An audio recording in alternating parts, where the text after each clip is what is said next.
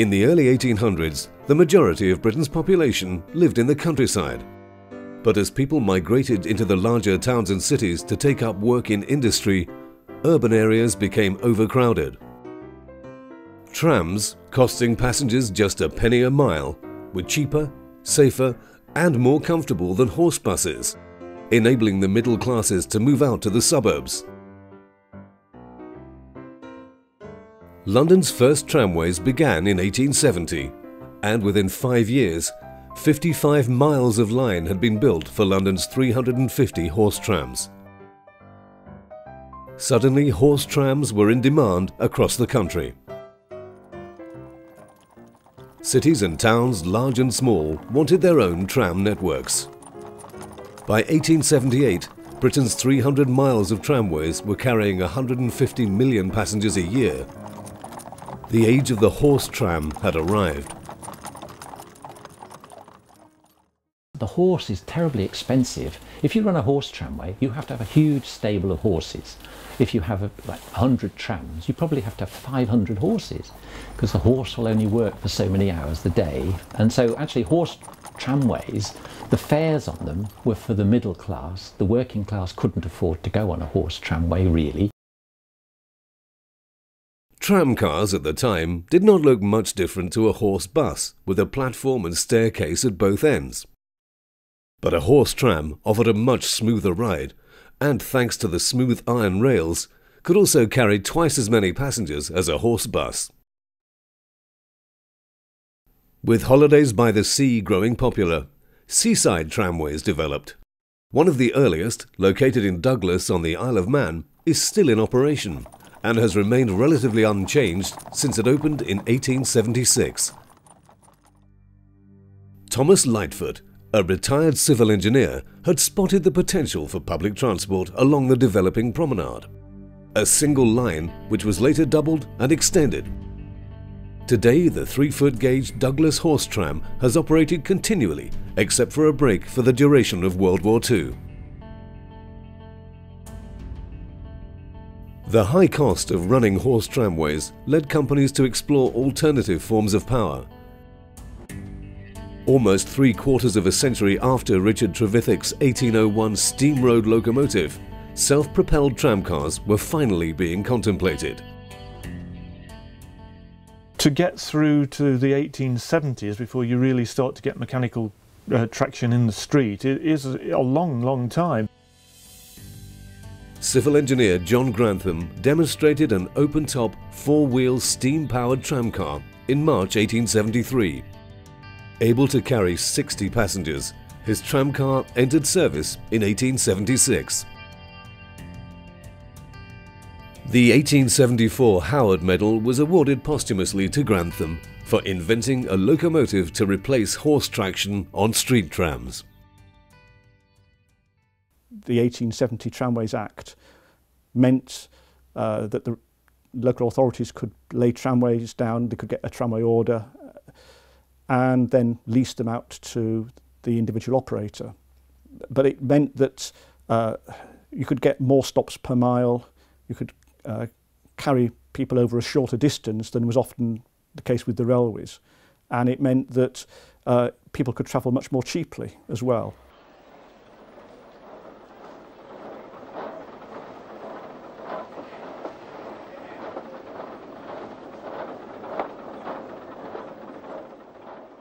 Up till then, if you wanted to build a tramway, if you called it a street railway, you had to get an individual Act of Parliament to do it, to authorise you to dig up the roads and so on.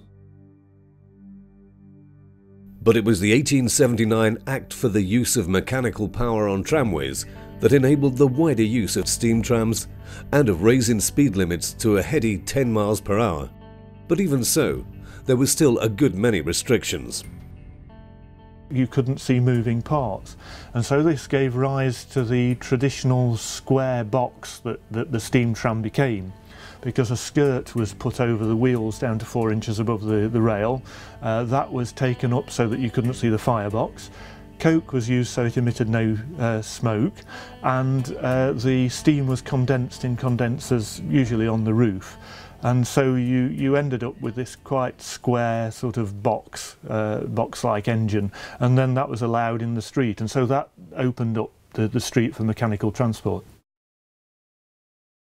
The first really significant operation was that of Huddersfield in 1885, and that's significant because it was also the first municipality to operate trams in the British Isles.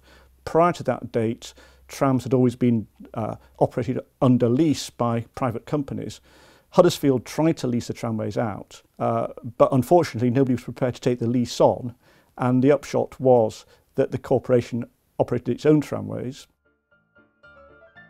Lightly laid tram tracks, perfectly suited for horse trams, were initially unsuitable for carrying the weight of a heavy-bodied steam tram.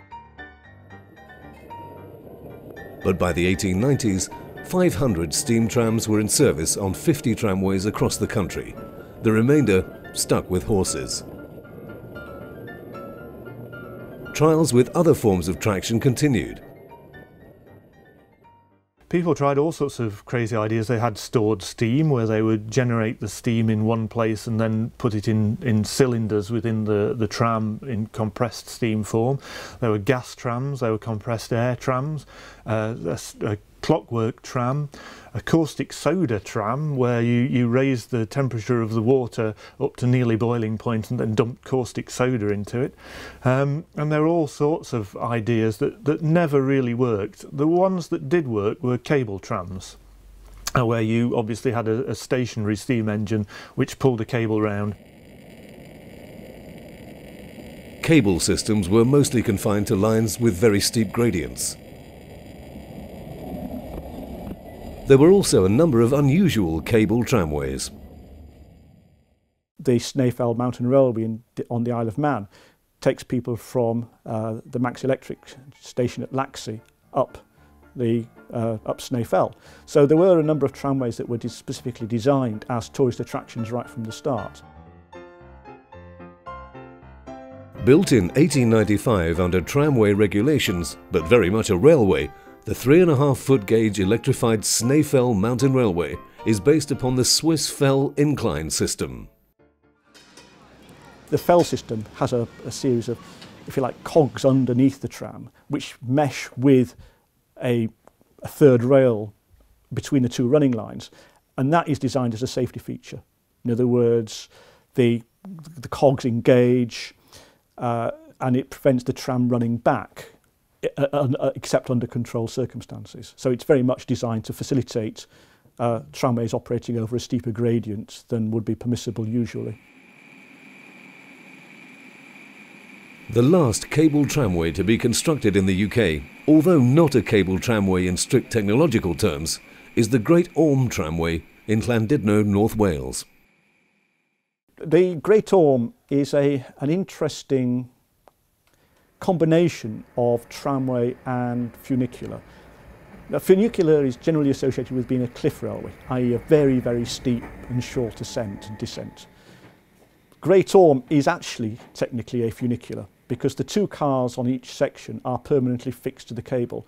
As one descends, the other rises at exactly the same speed, and they have a passing place in the middle where the two pass both on the lower and the upper sections.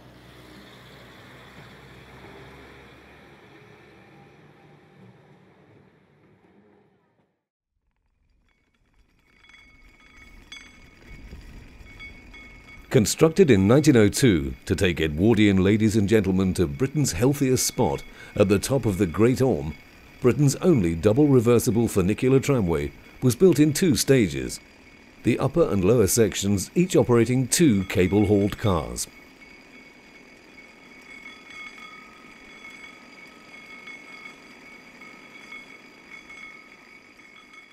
On the lower section it's operated by 2 cables that are just connected directly to the trams, and it's basically just an up and down. The lower section is sort of slightly different because that's on the roadway and everything's underground there. There are pulleys under the surface, under the concrete.